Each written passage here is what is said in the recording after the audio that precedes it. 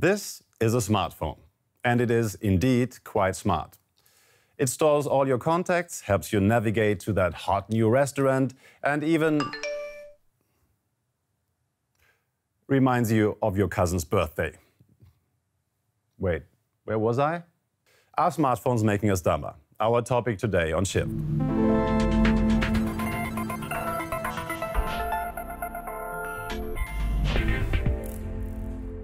The app Digital Wellbeing tells me I received 84 notifications yesterday and spent exactly 2 hours on my smartphone, for which I unlocked it 77 times. If I hadn't deactivated push notifications, my phone would beep every minute or so, as apps vie for my attention. That can be fun.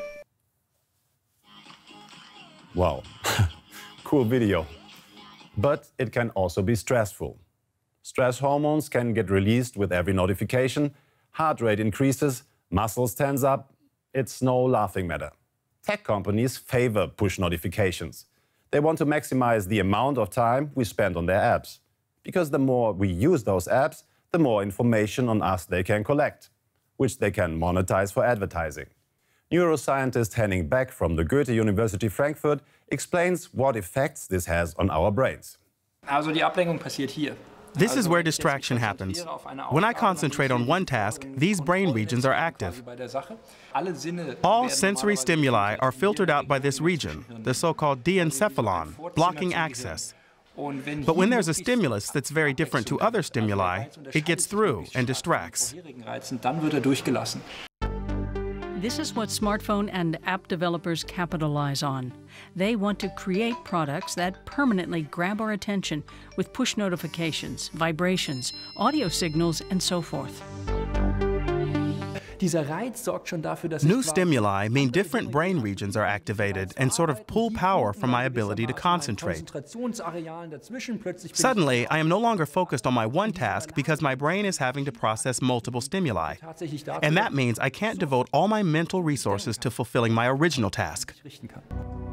According to a recent study, using smartphones can make us feel more restless.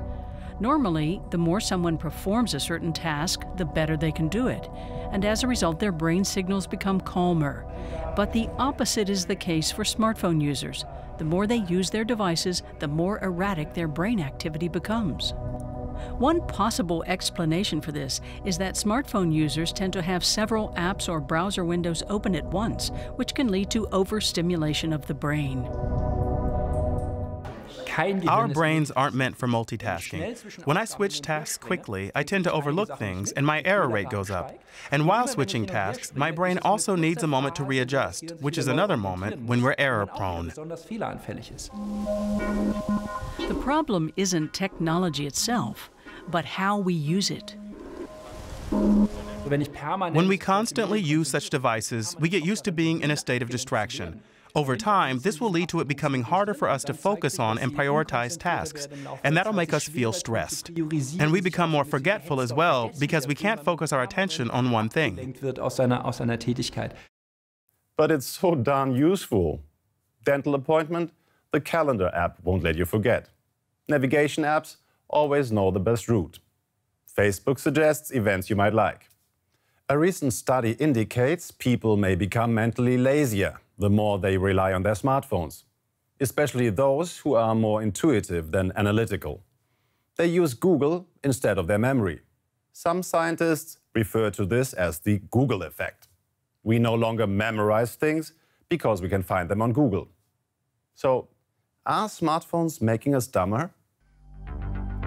So far, researchers have not found any concrete evidence that smartphones alter the way our brains function. But there are signs they could be impeding our memory and sense of direction. Brains tend to adapt to how we use them. This applies especially to our memory. Today, we no longer need to memorize as much as in the past. And using sat-navs means we don't have to rely on our sense of direction in the same way we did, say, 30 years ago. And this all affects our brains. In practice, smartphones and apps mean we no longer have to remember schedules, addresses and such, because our devices do that for us.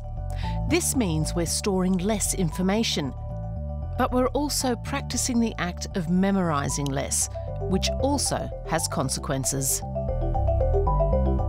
If I stop committing things to memory, I will lose the ability to do so, and that means no longer being able to process that information. Humans do more than just gather relevant information on the internet. The difference between us and machines is still that we also have the ability to understand and process stored information. Our brains are especially good at retaining information particularly well when we can reference where we found it. That's easier to do with analog sources than digital ones. For example, when we read a book, we can often remember roughly on which page we came across a certain piece of information. But that's not necessarily the case when we're scrolling through a digital text. This impacts our ability to memorize information. Computers need to compress data because their storage capacity is limited. With humans, the opposite is true. The more contextual information we have about something, the easier it is for us to recall it. Some tech experts, like Nicholas Carr, even think we're gradually losing our ability to read and remember long texts. It's unclear whether that's the case, but it is clear that the more information we have memorized, the more new information we can add and store away effectively. Unlike artificial intelligence systems, we humans are also able to make decisions with very little information. Computers require lots of data to compare things and detect patterns. Humans don't. We can use one single piece of information to develop an abstract model and apply this to new situations. When it comes to creativity, I've still got an edge on AI. There's a study we like those that shows how much nearby smartphones influence us. 3 groups were asked to perform a mentally challenging task. Group 1 was told to lay their phones on the table, face down. Group 2 was told to leave them in their pockets. Group 3 left them in another room. All phones were in silent mode. Guess which group fared the worst? Exactly. The one with their smartphones on the table. Just wanting to look at the phone is enough to diminish mental capacity. And it's built into the design.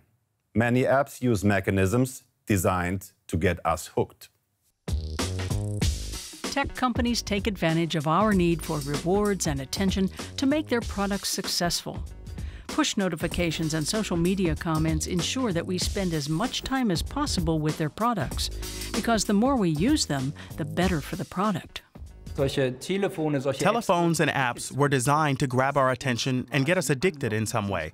In that sense, we can't get away, and we get used to them. Some apps even reward and praise users. But they do this randomly.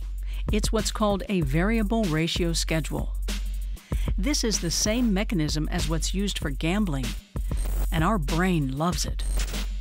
Every time we get a message or a reaction to one of our posts on social media, our brain releases a little dopamine. That's the neurotransmitter that makes our whole body feel good. As a result, we make a habit of reaching for our phones. What we know is that when I get positive reinforcement on social media, that affects the regions of my brain that send out reward impulses. Whether I'm using drugs, achieving something, or winning the lottery, it's always the same regions of my brain that light up when I'm feeling good. And these regions are also activated by these apps and likes. At what point do we become addicted to those little rewards? It seems that varies depending on the person.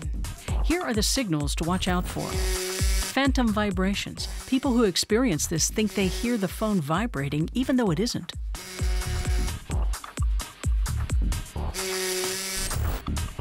Another warning signal is the fear of missing out, or FOMO.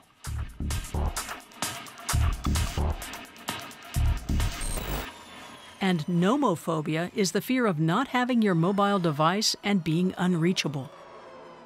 I have to admit, I know all 3 phenomena, even phantom rings. Does that make me an addict? That's a matter of opinion. But I know it's a good idea to put the phone away now and then. I leave my phone at home when I walk with my dog. Digital detox definitely does me good. Doing nothing without interruptions or distractions is beneficial to the brain. This means giving the brain small breaks in daily life, where you consciously give yourself the opportunity to process what you have learned and seen. The good news is that the brain basically does it by itself. It only needs you to not bombard it with new stimuli every minute. Daydreaming activates a part of the brain that researchers call default mode network. Previously acquired information is stored, restored, or even reconnected. Here's some advice on how to give your brain a break. Designate smartphone-free spaces. Limit the apps that are allowed to send notifications. Ask yourself which apps you really need. Set offline times when you'll ignore your smartphone. And set your screen to grayscale instead of colour. That makes it less attractive. Regular exercise helps to reduce stress hormones. And meeting people in real life is very rewarding too. We have learned that virtual interactions cannot take the place of real social contact. Equally important, sufficient sleep.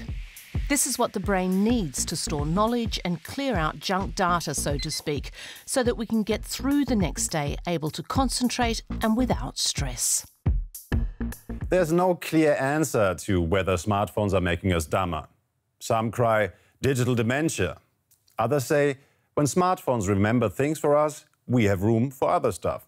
For me, smartphones are helpful gadgets. Everyone needs to decide for themselves how much they use them, just like with TV or video games. What do you think? Join our discussion on Facebook and our new YouTube channel.